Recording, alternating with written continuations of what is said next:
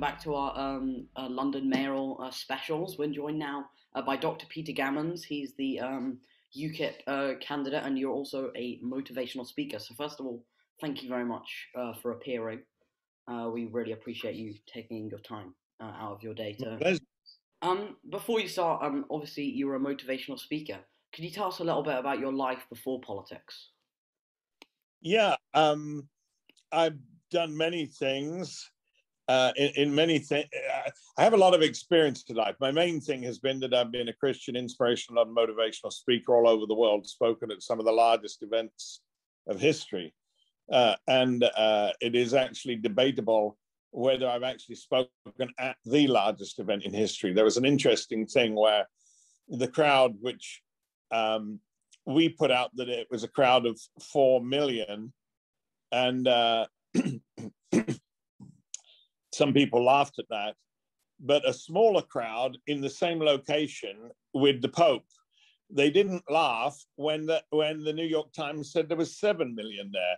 So a smaller crowd than I spoke to, smaller crowd than I spoke to, nobody questioned that there was 7 million there when the Pope was there, but we only said there was 4 million, and we had a bigger crowd. And the reason I know is because it was the same organizers. I was speaking for the Catholic charismatic Christians who organized the Pope's visit. And the reason why his crowd was smaller was because it was organized. They had all the roads blocked off. They had all the streets blocked off. They had large areas of security in front of the stage.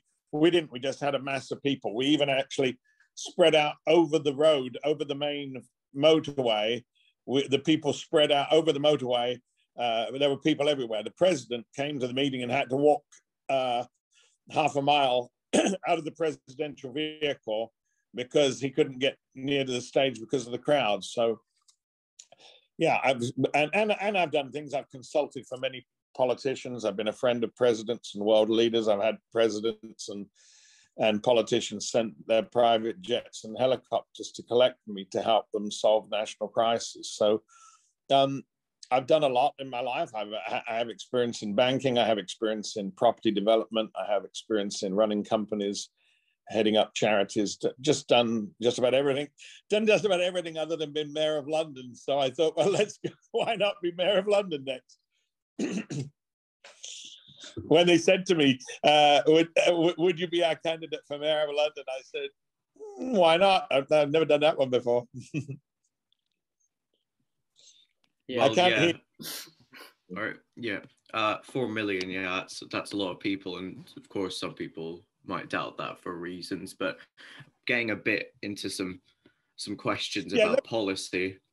Can I just let me just say, this is not a figure that I pulled out of the sky. This is historically documented. Some idiot actually said, well, maybe it was the Pope's visit, but the pictures are published in a book that I published 16 years before the Pope's visit. So unless you really do believe in amazing miracles, how would I have been able to publish a picture 16 years before it took place? So some people think like that, but I don't think like that. I've spoken more than 20 times to crowds over 1 million people. And this is not figures I pulled out of the sky. I have letters from the Prime Minister, from the police, from the mayor, from the majority leader of the Senate, respected people confirming these figures. I'm not somebody who invents figures, and actually I do underestimate usually, not overestimate. So anyway, carry on.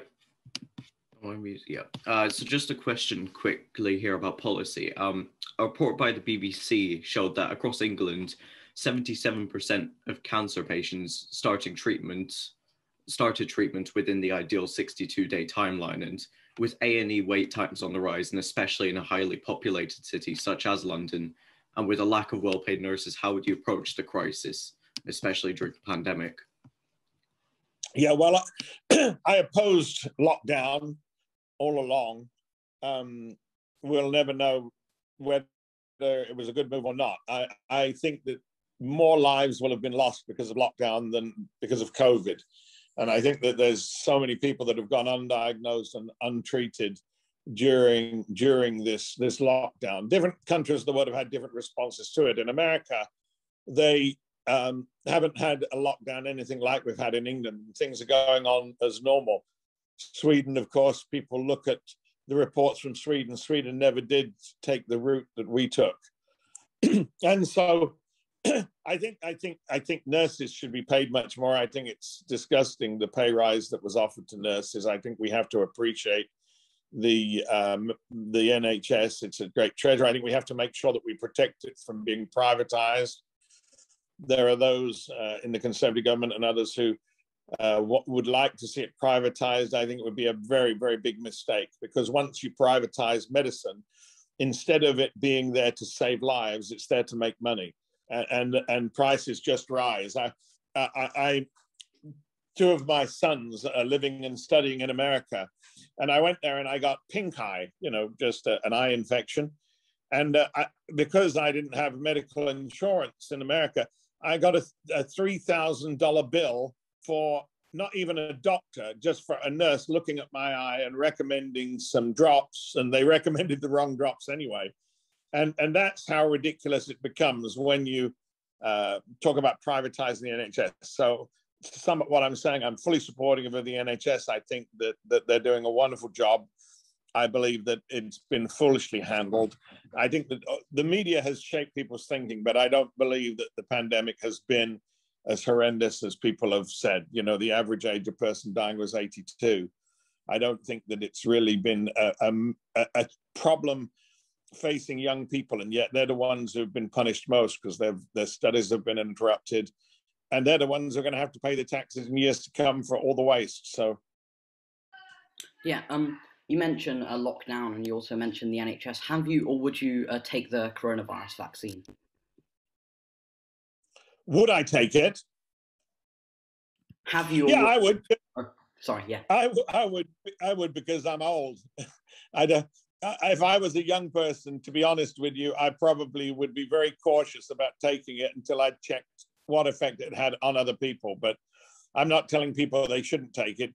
I do oppose, and UKIP, who I'm a candidate for, we oppose the vaccine passports. We believe that it should be people's personal choice, personal right to decide whether they want it or not. They tell us that the vaccine is to lower the symptoms. It doesn't protect people from getting it.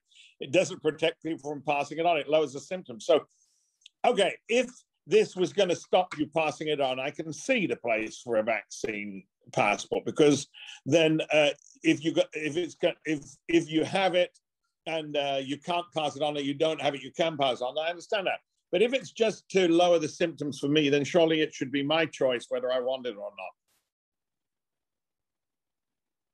By the way, if I don't fully answer the questions, come back at me. Well, I think you answered that one eloquently. So perhaps we can move on to talk a bit about housing next. I've got a couple of questions about that. So firstly, in 2020, there were over 10,000 people sleeping rough on the streets of London. How would you fix this homelessness crisis?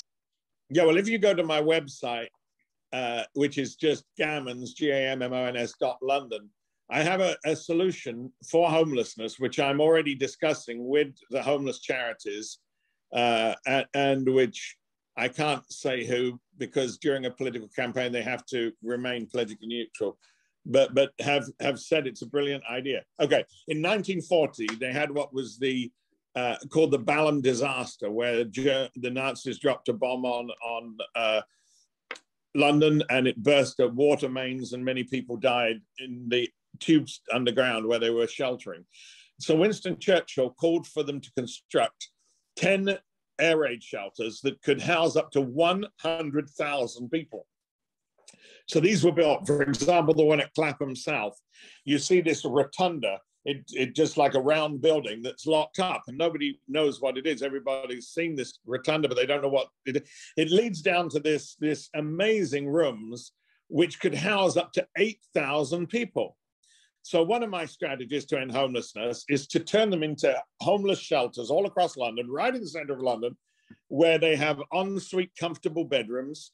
I'm not talking about piling them all together in a pile underground, where they have private bedrooms with showers and restaurants. And that way, as I said, they can house up to 100,000. So my solution is that if there's 8,000 homeless people across London, no one would ever need to sleep in the cold again. No one would ever need to go without food again.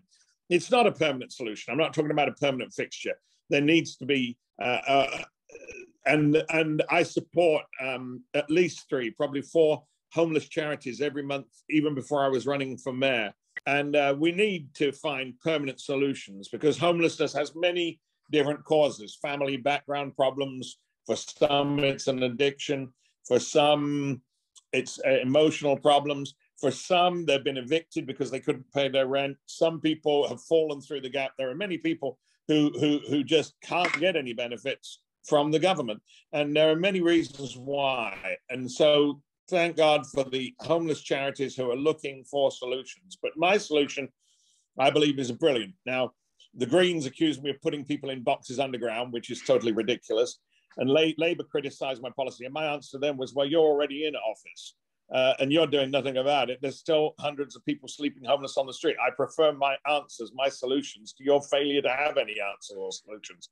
So, and it wouldn't cost the city anything because I would get businesses to finance the whole thing. HSBC, Emirates Airlines, they sponsor many projects, and I'm sure they'd be happy to sponsor homeless projects. Yeah, can I move on to the final question on housing as well? Because another problem in London is the rising house prices. And we know that in 2018, 26% of Londoners were renting privately compared to only 11% in 1990.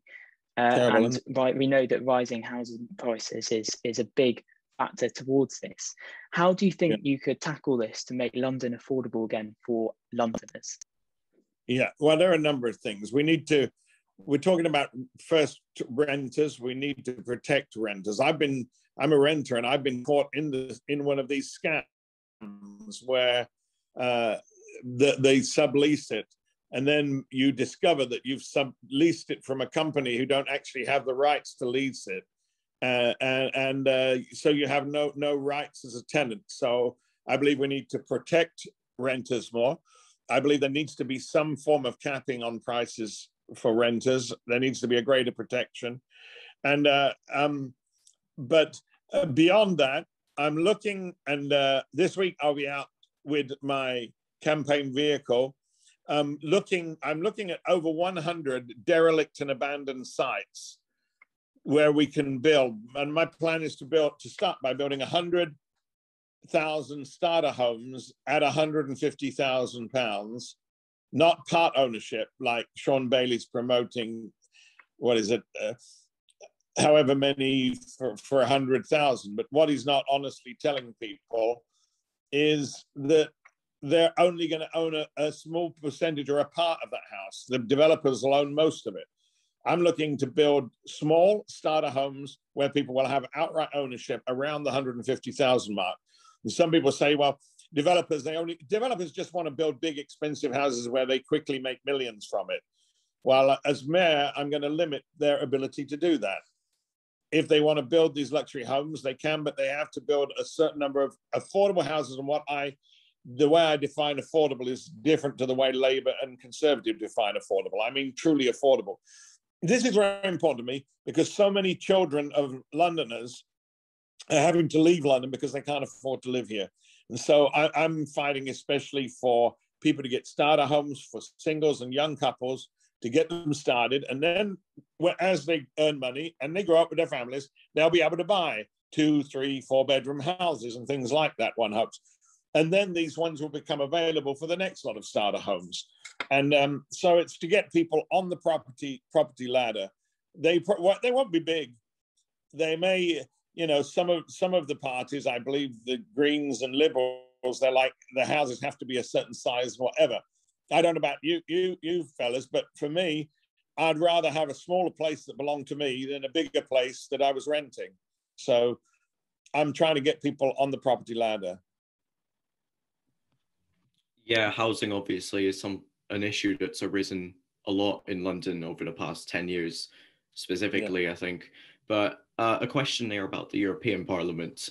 In the 2019 European elections, you turned down the chance to be an MEP candidate and apparently was offered the leadership of an unspecified party. So which party was this, and why did you turn down the chance to run for European Parliament?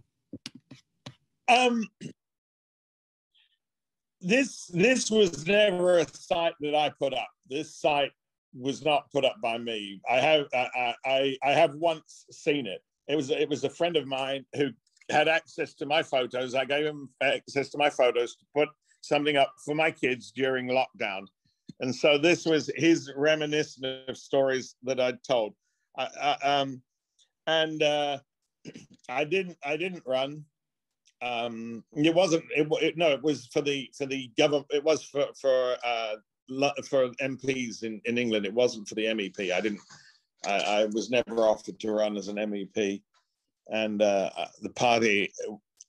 It's an interesting story, but it's something that I'm not going to talk about because, as I said, I didn't put up that website personally. It was something my friend did that only my kids should have seen, and I don't know if somebody hacked into it or how. After my sons are studying, and we'd been apart for a year. Joshy is 19 and Peter's 20, and they saw it and they're like, "Wow, Dad, that's really cool." And he told lots of stories that they didn't know. They didn't know of the properties I developed. They didn't know lots of the stories, and so they loved it. And then I told him take it down. There was about 3 mistakes he made in there. And originally I was going to say correct them, but I said don't bother, just get it down. And so I thought no one but my sons would ever see that site, just so that they knew what their dad had done. But there are things on there that I have nothing to be ashamed of. But there are things on there that I could get mileage out of. I don't know if you've seen that site with all the celebrities that I've known or been friends with or encountered over the years. You know, it's like a who's who of famous people. But I have, throughout the whole campaign, I haven't pushed that or done that. I haven't talked about all the things I've accomplished, and because this is not about me. It's a campaign about about London and Londoners. My whole campaign is to fight for, especially working class Londoners, people who are disadvantaged, people who are taken advantage of, especially things like people who can't afford to just go out and buy a new electric car. So they're penalized every day. They get ULEZ and congestion charge fines because they're poor. And that's what I'm angry about. That's what I'm fighting for ordinary Londoners who are being discriminated against simply because they're poor. Yeah. I have to ask, about that. You, in the past, have called for UKIP to become a centre-right party.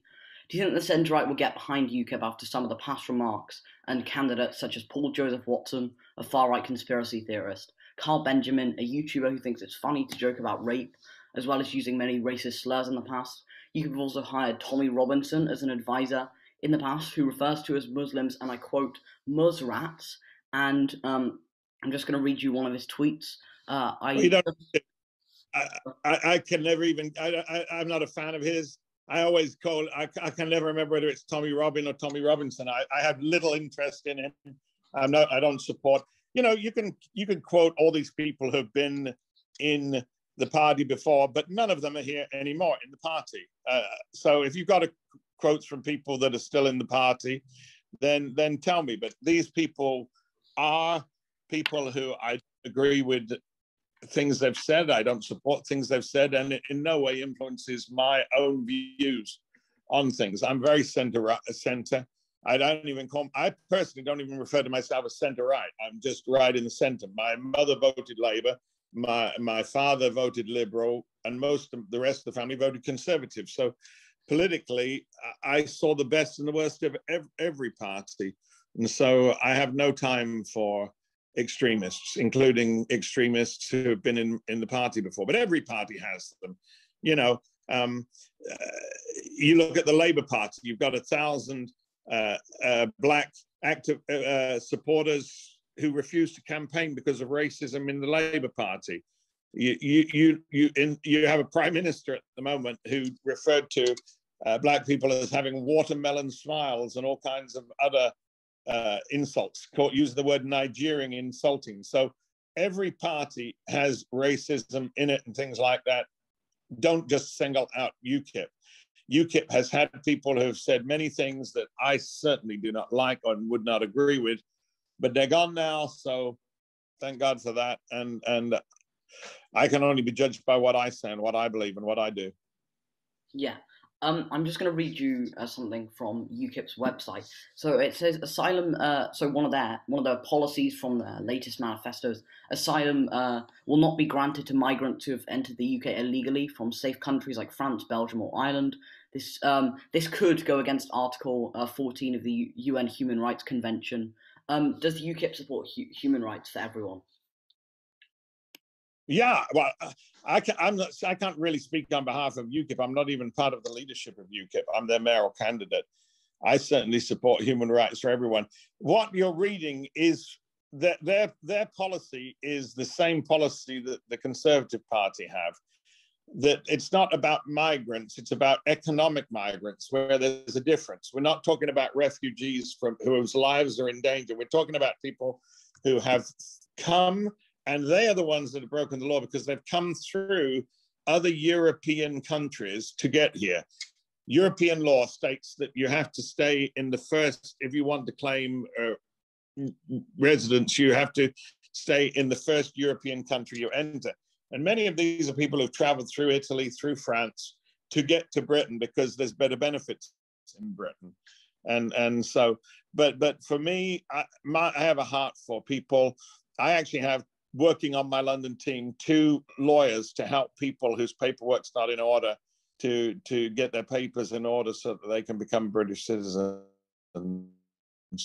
or get the paperwork so that they can stay in Britain. I have a big heart for people who are disadvantaged. And because I've been a minister, I care about anybody who is disadvantaged and needs help. But the reality is, some of the issues that some of the members of UKIP are fighting are not issues that I'm fighting. I'm fighting for ordinary working class Londoners.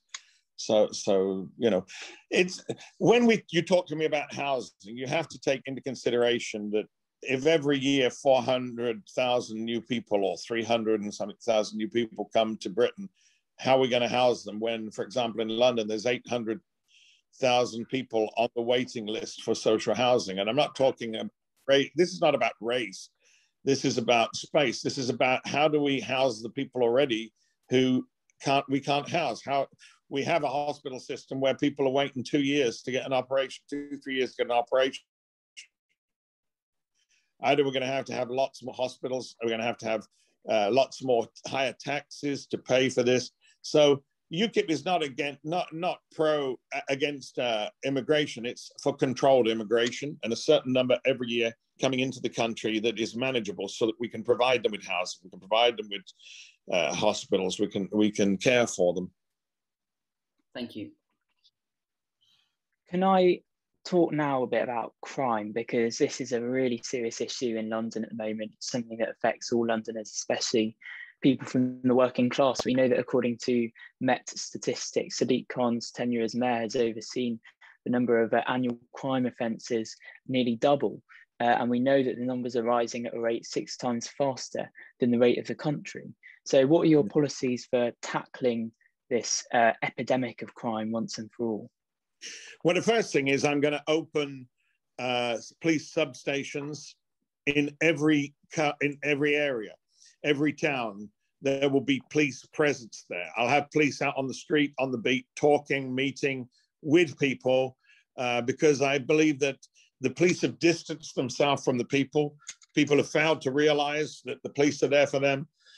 The anti-lockdown protests, we've seen violence from the police.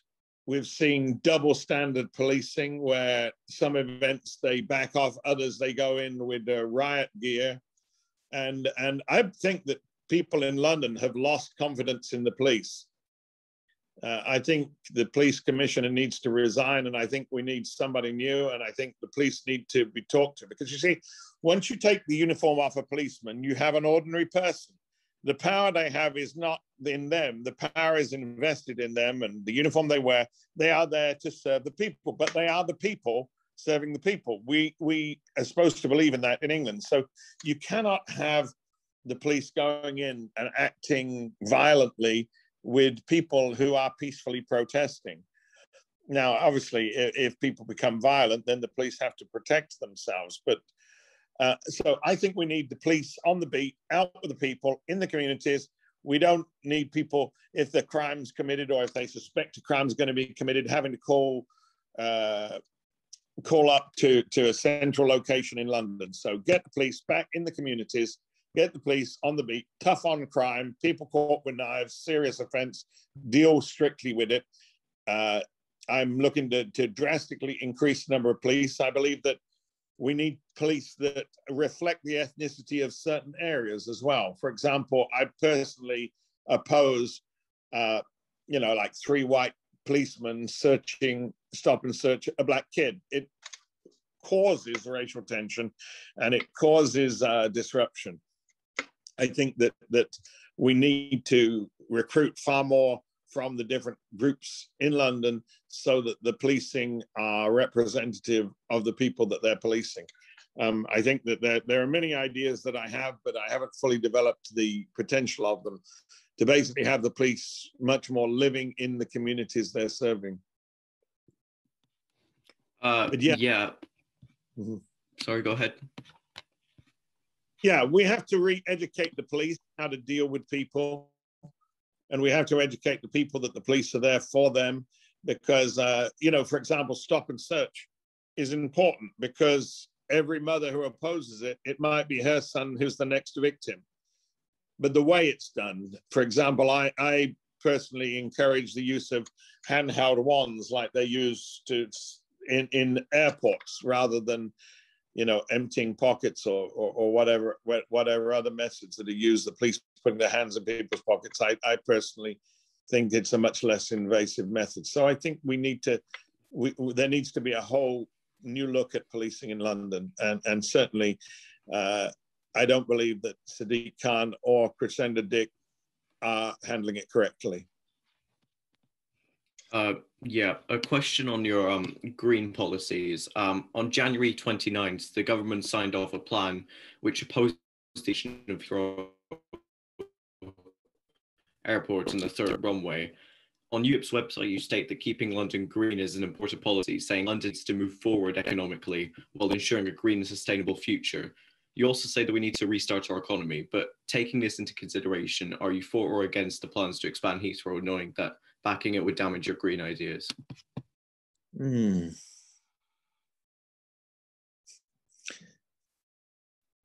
I haven't studied it myself, and you caught me off guard there with that question. My own green policies that I promote are 10 new parks in London, 1 million new trees when I plant a tree by 23. And I haven't read the report on the expansion of Heathrow. Obviously, I will. It's one I can't really comment on because I haven't reviewed the reason for the government's decision. I think everything has to be balanced. I think that we have to balance ecological issues with making people's lives livable. For example, banning people or punishing them because they can't afford to go out and buy a new electric car, I think is wrong. Because the rich, it doesn't bother them. They can just go out tomorrow and buy a new Tesla. But your average Londoner cannot afford to do that. And so they get hit with congestion charges. And then they get hit with ULEZ charges. And so the poorer families are the only ones who are suffering. And realistically, the green strategies, like the green so-called electric taxis, are far from developed yet. They do about 30 miles. Some of them might get 50 if they don't have the heating on or they don't have the radio on or the air conditioning on. They do between 30 to 50 miles before they switch back to diesel. And then they take an hour to recharge them. And so we're pushing this agenda on people. They can't even do a trip to Heathrow and back without on electric. And most of the electric's produced by fossil fuels anyway. So I do believe in a green agenda. As I said, I support a number of charities, CPRE and others. I support them every month.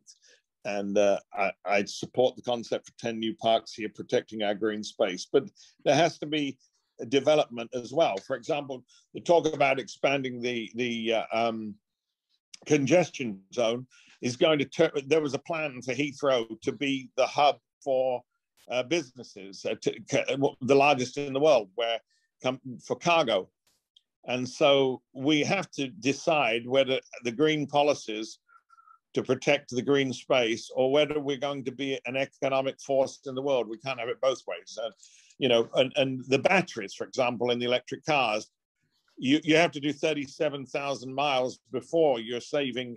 With petrol cars, for the first 37 miles, produce less CO2 than electric vehicles do. It's only after 37,000 miles that you're actually making a difference to the environment. And so we're pushing through environmental issues, which I believe in, but I think that if we push it through too soon when it's undeveloped, we get everybody out buying these vehicles, the hybrids that are going to be useless in 3 or 4 years' time. And nobody's looked at what we're going to do with these batteries and the environmental issues. Nobody's looking at the fact that the universe, the planet, it doesn't matter where you do it, it's going to affect the whole world. For example, the batteries are produced in China. So they produce 5 times the CO2 producing these electric batteries than for a petrol car. So we have to look at all of these issues, take them into account, not be reactionary where we're going to try and force everything through immediately. And we have to look at the fors and the against. The expansion of Heathrow, we have to look at the fors and the against. And one of the things as mayor, I will push through referendums so we discover what people want, because I believe that politicians should be there to represent the people, not to force their views on the people. And secondly, to do environmental studies and to do studies to find out the damage compared to the benefits, because what we don't want to do is drive England back to the Stone Age, which is one of the things that we may not produce these things for environmental reasons, but we're forcing other countries to produce them. Yeah. Finally, after going through... Yeah, I'm gonna have to carry on. It's fine. No, that's fine. All right. After going let me just try and speak again. Okay. After going through some prior material of yours, found you profess to have healed people in the past, such as one account claiming you healed 14,000 people at one time. Are you concerned that people may be skeptical of these claims and maybe putting them off voting for you? And do you have a message for them? Yeah, well, I've never claimed to heal anybody. I don't claim to heal anybody. I don't have any healing powers. I have been a church minister, and I prayed for people, and people have claimed that they've been healed. People have claimed that they've recovered. Ultimately, it'll depend on whether you believe in prayer or not. If you believe in God, if you believe that God has power to heal, if you believe in prayer, then that's acceptable. If you don't, then whatever happens, even if something happens right in front of your eyes, you're not going to believe it. I remember one doctor who said, even if there was no other explanation, I would not believe that God had done it. And so if you are an atheist, then you will have no excuse. But the bottom line is, I believe in prayer. I believe in God. I believe God can heal. I am not a healer. I've never claimed to be a healer. It really annoys me when people make that accusation against me. Most of them are referring to things on the web that have nothing to do with me. Other people have put them up there. And again, when you talk about this 14,000 people, what you have to take into consideration is that there was, I think it was 60,000 had gone through that event over 6 days. No, let me think. No. There was 60,000 people a night attending the event for 6 nights, which is, 360,000 people. So 14,000 people claiming that they had been healed and answered to prayer is not surprising. Just give me 1 second.